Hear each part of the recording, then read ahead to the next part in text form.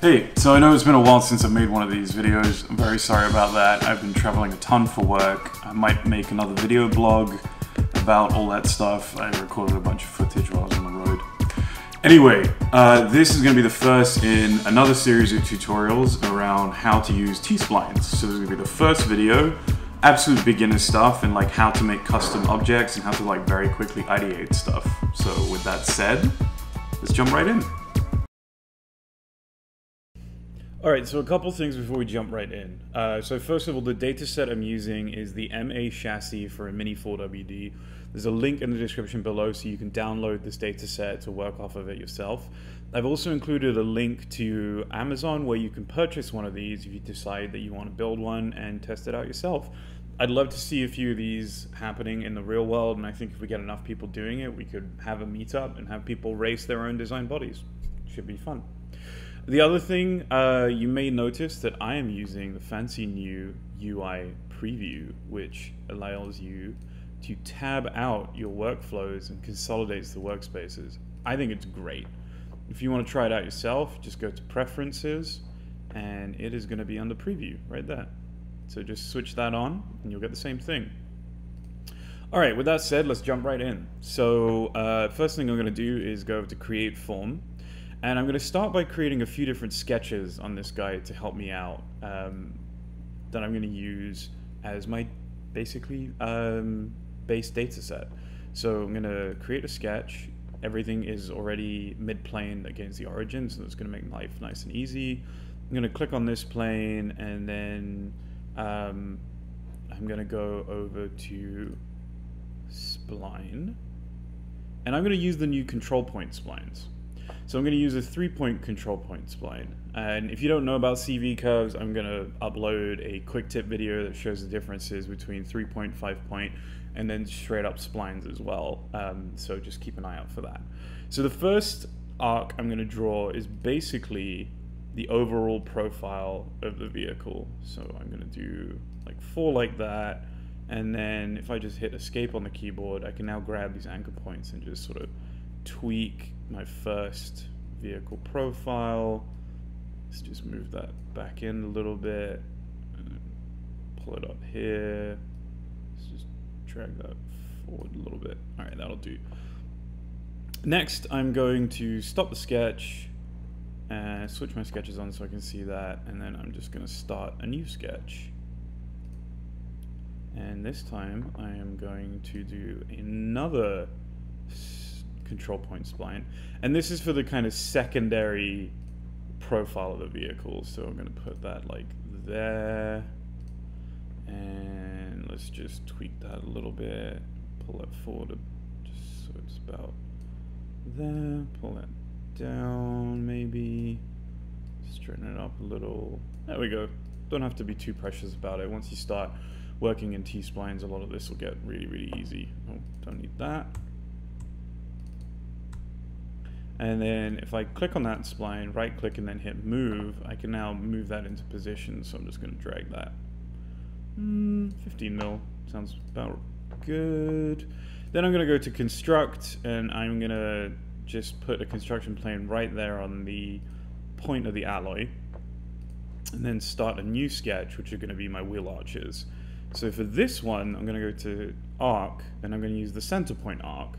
So I can make sure, obviously it's really important to make sure that you're at the center of this, which my origin point is not. So I'm going to hit P on the keyboard for project, just click on that. Now I have my center point. Then I'm going to go back to arc and center point arc. So the way the center point arc works is basically it enables you to draw a sweep of a circle, so you don't have the full thing.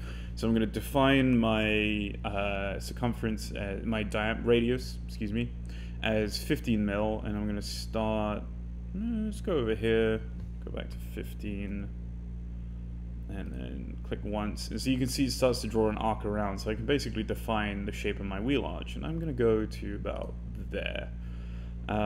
Zoom out, go over to this guy, hit project again. So we'll go to create, and then arc, and then center point arc, and same thing again. So basically just drawing the profile of the wheel arch. I'm going to start a little higher this time, make sure it's 15, and pull it round and go to about there. Part of the other reason I'm leaving this nice big gap is when I thicken this out afterwards, because what I'm going to do is essentially just create a surface. When the surface is complete, I'm going to need to thicken that out to give it a volume, and so I want to make sure I have some clearance over my wheel arches. So next I'm just going to stop the sketch and then jump into the actual modeling. So everything I do for this is going to be using the extrude tool. So the first thing I'm going to do is extrude out this line and just pull it 10 mils good. I don't want an angle on that. I want that to be 0. And I want 8 faces, that's great. And I want it to be uniform as well. So you see if I pick curvature, it's going to try and fit the T-splines as best as it can to the curvature of the actual CV curve you drew. What I want is uniform because it's going to make life easier for me later when I want to start connecting things up together. Okay, and then I'm going to extrude this one out, and let's go 5. And this time I'm going to just have it line up with the number of faces I have here. So I've got 1, 2, 3, 4, 5, 6. So set that 1 to 6. And then lastly, the wheel arches. So I'm going to pick this one, and this time I'm only going to go with 3 because that lines up with this. And I'm going to go 2 mil in the other direction. And I'm going to put a bit of a flare on that, so I'm going to set that to a 45-degree angle. And if I hold down Command and click on the other one, I can do the same thing. You'll notice here, though, if you pick both at the same time, it's going to go 45 degrees from that new midpoint between the two. So you end up with this weird kind of skew-if behavior on your wheel arches. This is why you have to do them one at a time. So that's the first one. Right-click, repeat extrude, and just got to switch my sketch back on. And same thing, it's going to remember the settings from the last time I used it, and then I can just hit OK. All right, hide that sketch, close this up, and now I can start playing with it. So the first thing I'm going to do is, with Edit Form, I'm going to double-click that full edge so it grabs it. And if I hold down Alt or Option on the keyboard, depending on whether you're on a Mac or a PC, I can start to grow faces out. So I'm going to do a little bit like that. I think this is too close, so I'm just going to grab that edge and just boop, like that, and shrink it down. And let's see, so I pulled that down a little bit. I think that's good. Next, I'm going to bridge up across here. So I'm going to go to Modify and then Bridge. And we've got 1, 2, 3, 4, 5, 6. And then side 2, 1, 2, 3, 4, 5, and 6. And now you can also define basically how many faces you want. I'm going to go with 2. So you'll see with the preview switched on, that brings that in. Now I can maintain a crease edge, which basically will keep that edge sharp and keep that edge sharp, but then I'm going to end up with a really weird looking vehicle. So I'm going to leave that off and just hit OK. You see that blends those together pretty neatly. I'm just going to pull this face forward. Clean this up a little bit. That's better. And then I'm just going to grab that and start to straighten it out. And you'll see this is why I'm not particularly precious about what's going on here. However, I have noticed that while I'm doing that, it's making this area of the vehicle go weird. So I'm just going to cancel that and then just grab these two and give them a little rotation. Also a bit bizarre. Clean that up, and then if I type 0.01, then I'm going to do the same for here. Grab these two, 0.01. Okay, and that's starting to give the vehicle some character. It's giving a little bit of shape. I like what's happening. I do need to extend this out though, because I want to clean these up, make sure that these two meet the vehicle in the right place. And I also noticed I've got too many faces here, so I'm going to have to just delete that and do it again. So using that same Alt trick, if I hold down Alt on the keyboard or Option, and then just grab this, I'm going to pull that out once, and then pull it out a second time like that, and then just grab both of these and just pull them this way a little bit for now. Next, I can go to Modify, and then I'm going to go to Weld Vertices, and I'm just going to connect that up like that. Now, it's gone a little weird and maybe not too clean. So the next thing I'm going to do is just go to Utilities and then go Make Uniform. Click on it and hit OK. And basically, it's going to like hunt down for any weird areas in your model and essentially fix them.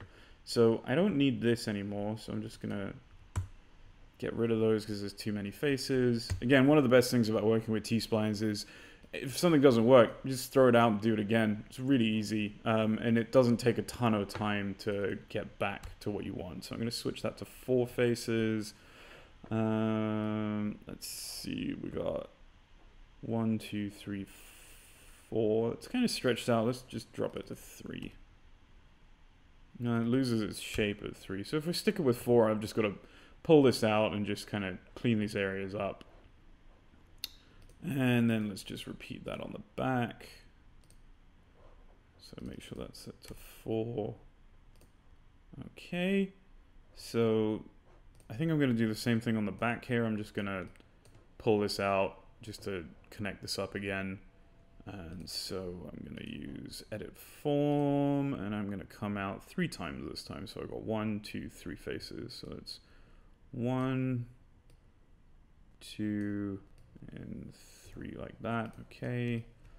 And then again on the modifier, we'll go to Weld Vertices and just clean this up. All right, cool. So starting to build a little character out with the vehicle. It's starting to make a little bit more sense. Look like it actually is a car, less so much like a kind of just weird little oddity. Then I'm going to go to Modify. I'm going to use Bridge again, and I'm going to take my 4 edges here, and I'm going to connect those to my 4 edges here. I think 2 faces is good for now. Hit OK. Yeah, that's starting to look like something. It's got a little character to it. I'm going to clean those areas up on the back later. And let's bring the front out. So again, using that same trick, just holding down Alt. So that's, whoops. That's 1. Let's just pull that back a bit. Line them up as best as I can. And that's 2.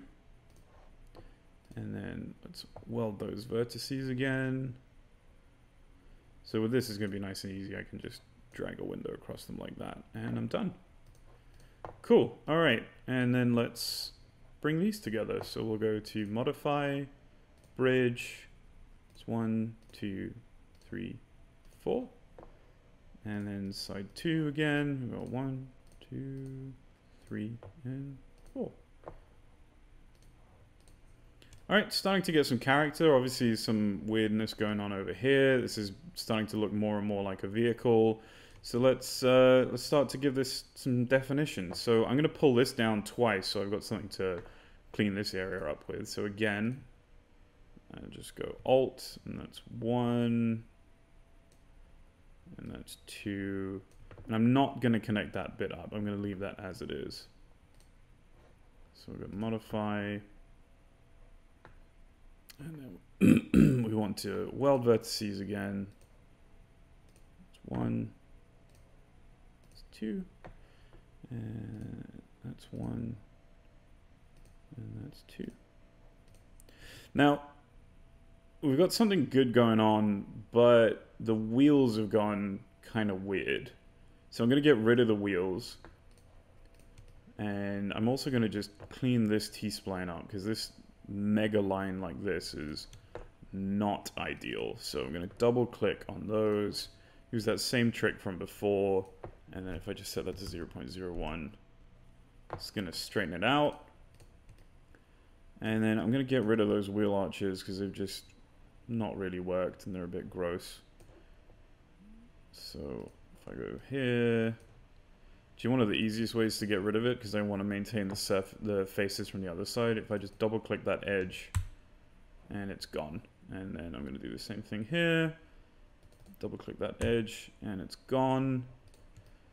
I'm just going to make sure that I don't have any weirdness going on around the other side. And I think I'm going to get rid of this through here. Don't like what's going on there. Now, obviously, this has caused some issues where we've got a surface that's gone bizarre. So we could try our trick with make uniform. Didn't really do anything, so I'm just going to get rid of those, bring them back in with the undo button, and then just play around with it a different way. So this time what I'm going to do is this line here, this face is kind of superfluous, it's not really doing anything. So if I get rid of that, it's just going to give me a little bit of wiggle room to play with, and then I can grab this edge, and under modify there's another tool that's called slide edge, which is here. And so with slide edge, it does exactly what it sounds like. You can basically just move where the edge is happening. So if I pull it up a little bit to this side, it's going to change the profile of the vehicle. It's also going to give me some breathing room, which is really the most important part here. I'm also going to grab these three, and before I put the wheel arches back in, just pull that down. That's a bit much. Let's go -3. And then double click the edge. And if I look at this from the top, you'll notice obviously it's doing exactly what you expect. It's pulling around and following the profile of the vehicle. It's just a little bit too much, so I'm just going to clean it by straightening it out. So I think that's good. Then I'm going to pick these three to give them a flatter profile. And then this is just like coming way too far down around the front. So if I grab those two, I can straighten it like that. And so I've got something interesting happening with the profile. If I just tweak that a little bit, now I'm in a good position to bring the wheel arches back in. So I'm going to do that. And so I will go back to my extrude tool, grab this. I'm only going to go 1 mil this time. And make sure I'm only using 4 faces. That's great. And then I can always just move this. If I feel like I'm too close, I will extrude the other wheel arch out, and I'm going to move both of them just a little further away. So 4 faces again. This is set to 45 degree. That's what I want. Hit OK. And then just to move them, all I got to do is double click. Ah, yes. So the double click trick, this is something that catches me out sometimes, as you just saw. The double click trick only works on a single surface. So if I click on this one, now if I hold down shift and click on the other one, it's not going to work, because what it's actually looking for is a surface continuity. So there's a surface continuity here because it's a single surface, but then this one is a whole separate thing, so nothing's going to happen. The other easy way to just move them is to right click and then go move/copy, and then I can just pick 1, pick 2, and I'm just going to move this. Let's go 2 mil out. That's how it looks good. Yeah, that's giving a little bit more breathing room for the profile of the wheel. So next I'll use bridge again. I'm going to modify bridge. That's 1, 2. Whoops. Let's try that again. Actually pick the right edges this time. 1, 2, 3, 4. Side 2. Maybe 1, 2, 3, 4. And I'm only going to use 1 face. All right, that's much better. And then I'm going to bridge on the other side. So we'll go to modify and then bridge. That's 1, 2, 3, 4. And then side 2 is going to be 1, 2, 3, and 4. All right. So we've got a little bit more definition. We've got more of an actual car profile going on. It's starting to look like it's got some character to it. So next thing to do is mirror it across. easy way to do that is to go symmetry, mirror duplicate, and then you can just pick the body, and the mirror plane is going to be that plane there, so I can get to it by long pressing with the left mouse button, press OK. You can activate weld, which will automatically turn it back into a single body, and then just hit OK. All right. So we've got something starting to look a little bit more like a car. It's got some character to it, but there's some like weirdness going on here. I think this doesn't look particularly good. I could add some creases in for some definition, so I think that's what I'm going to do next. So one of the other things that's really important with the Mini 4WDs is making sure you've got easy access to this back here. Now, right now, I don't have easy access to that back there because it's kind of coming over the top of it a little bit. So I'm going to grab these first and just use that same straighten out trick. Make sure I'm actually using perspective with ortho faces. There we go. Make life a bit easier. And let's just flatten that down. So 0.01. And then we'll look at it from the top and just do the same thing. Just flatten that out. 0.01. Great. Go to the home view. And so now I'm going to use the edit tool and basically just pull this up a little bit. It's going to give it more of a kind of muscle car look. You'll see from the side, just by changing the profile here, you get very different feeling vehicles. And then just pull that this way a little bit. So it's a little bit more exposed around the back. And then I don't need it to be that exposed. Obviously that's kind of ridiculous. So I'm still using the edit tool, so I'm just going to grab through here and use Alt and just pull this down just once like that. And then weld the vertices again.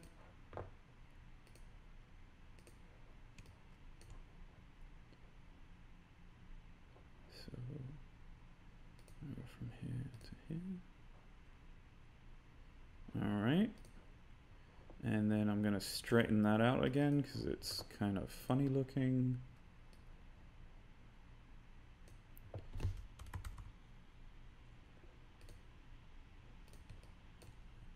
That's also helped me kind of create a little bit of a spoiler on the back. So you can see I've got a pretty clearly defined edge here, which is something that I can now grab. And I'm just going to exaggerate this as a feature.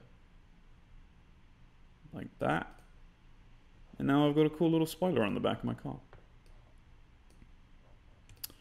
So next is really just cleanup, and then we'd be ready to leave the T-Spline environment. So first thing I'm going to do is just sort of flatten this area out, because this is just too wobbly.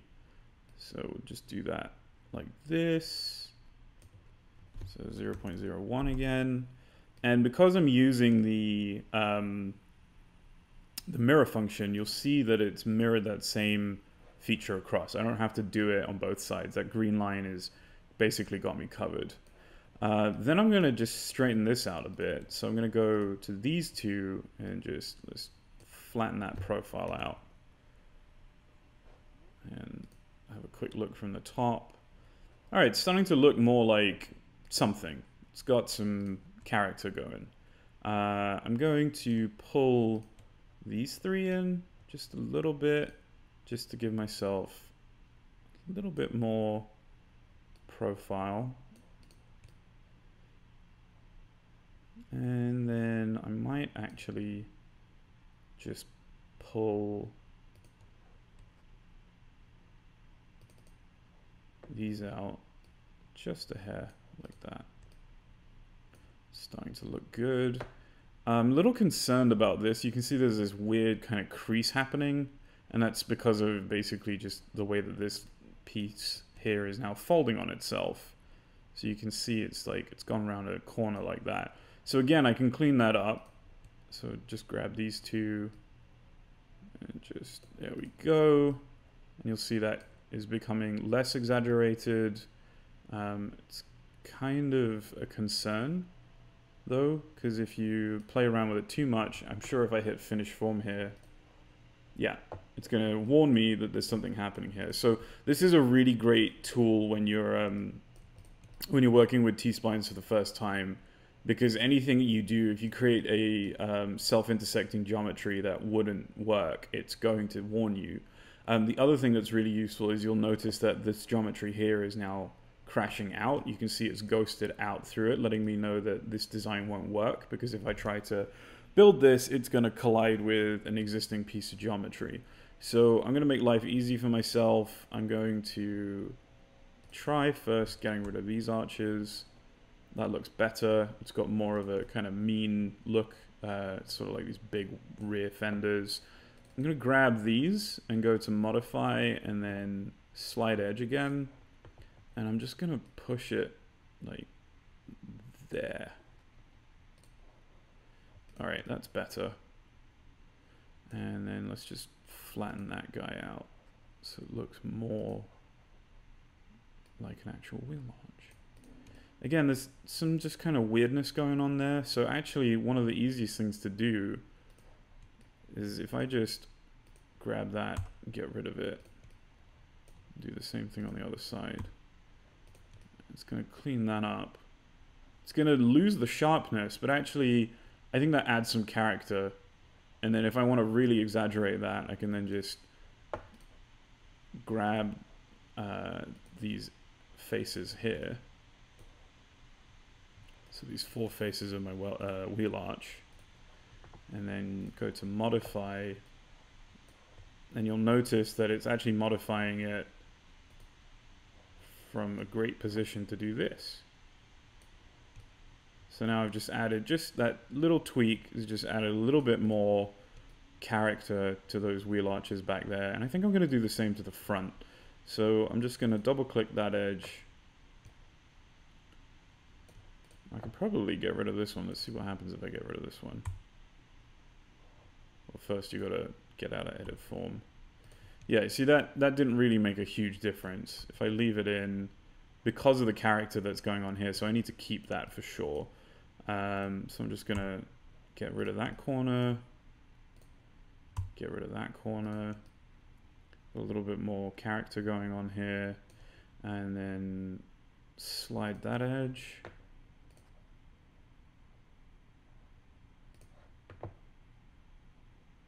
Yeah, about halfway is good. Yeah, that's starting to look a little bit more like something interesting's happening. And then again, just gonna, whoops.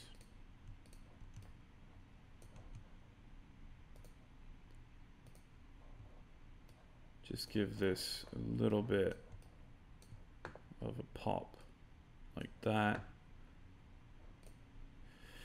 All right, I'm pretty happy with this. So the last step for me is going to be just sort of like cleaning these edges up. I won't keep going through that through this video. I think you guys get the gist. But I want to just add some sort of definition areas using a crease. So I'm going to go to modify and then crease. And I'm going to crease those wheel arches first, because I think that's going to look really cool. So let's just do that. Yeah, that's giving it a little bit more pop. And then I can always grab those edges and just to like really exaggerate what I'm talking about, just use the global scale and just pop it out like that a little bit more. Yeah. So you can see it's got more of an aggressive line on it. I'm going to do the same with this edge. So just double click that guy and go modify and then crease. So we've got a nice sharp spoiler edge on the back there.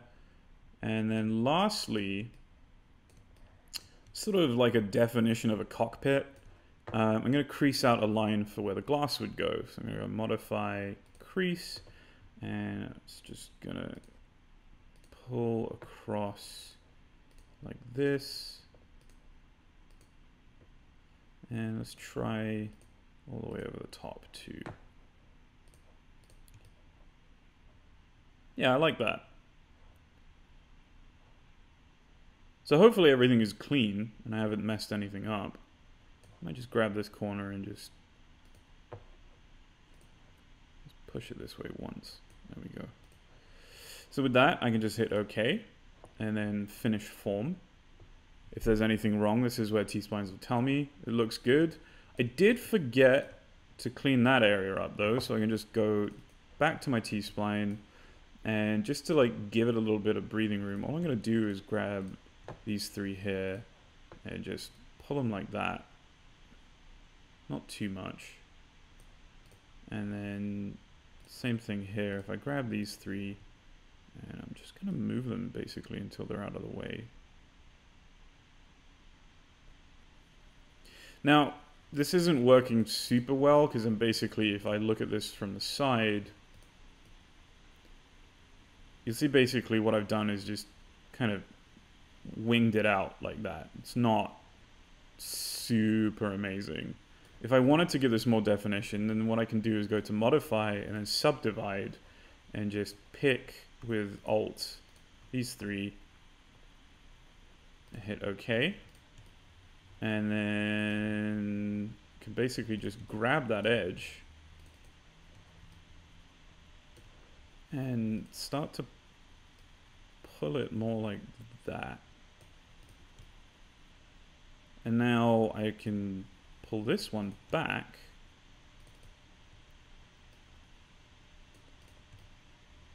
and it looks better.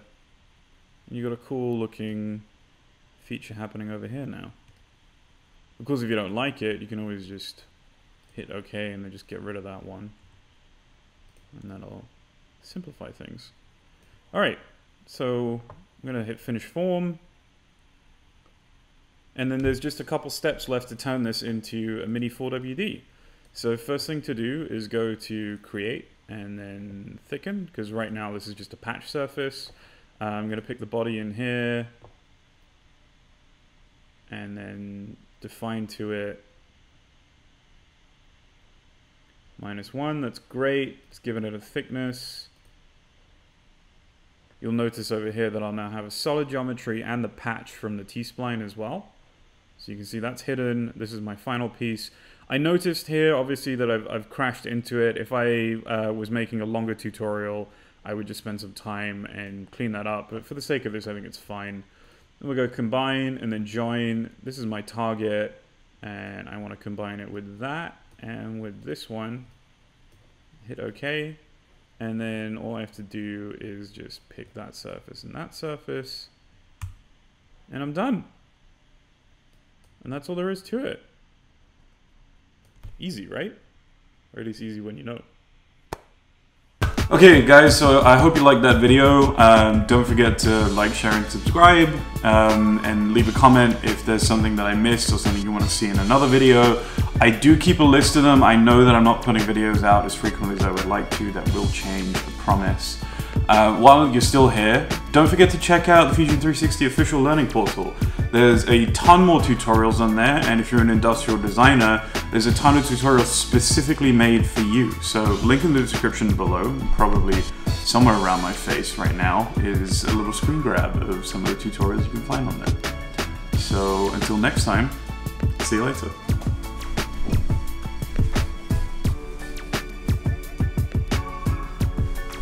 Seriously, please do like, share, and subscribe. It really helps.